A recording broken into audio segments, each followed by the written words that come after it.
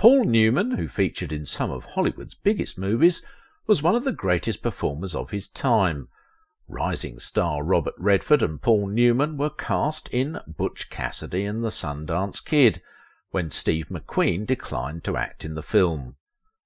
The 1969 film, which was based on actual outlaws, is regarded as one of the best westerns ever produced and went on to win 4 Oscars. They reunited just 4 years later for the con artist film The Sting, but have you ever wondered how Hollywood celebrities got along on set? As Newman said, "We have a lot of fun together and we bounce off of one another really well. However, I would have much wanted to perform as Sundance. With that cooled out quality, I feel a little more at ease. It's probably the simpler part." However, the upcoming biography of the celebrity actor reveals that there was also tense moments on production. The 2 actors, according to his autobiography, weren't actually pals back then. You can't count on Redford, according to Newman.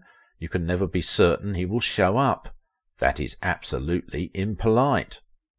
His youngest child with Joanne Woodward, Claire Newman Soderlund, thinks that their disagreements were brought on by having different working styles. "My father was a stickler for timing, and Bob never really excelled at it," she added. "Dad has a lot of work to do. Because Bob was more of a free spirit, and he wanted to be good and successful, he worked really hard at it." He once disclosed a terrible rumour that pervaded their relationship.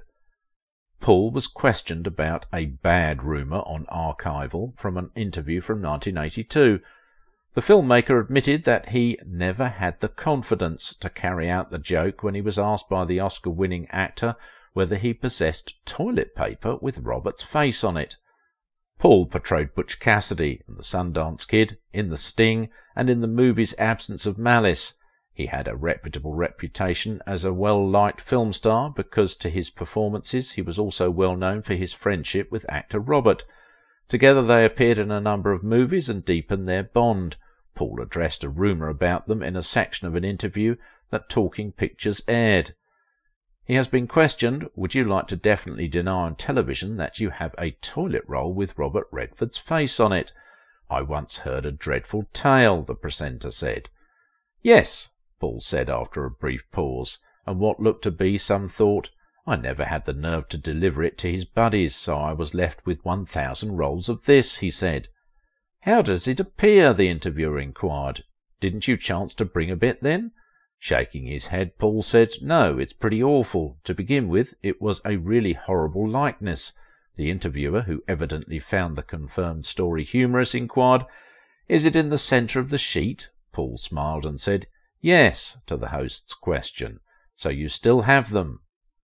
The bond between Paul Newman and Robert Redford will never be forgotten. They remained close friends up until Newman's passing in 2008. Demonstrating that their friendship extended beyond their on-screen connection. Their friendship serves as proof of the value of connections in the entertainment industry, and their legacy continues to inspire and have an impact on actors and filmmakers today. Click here to watch this video next.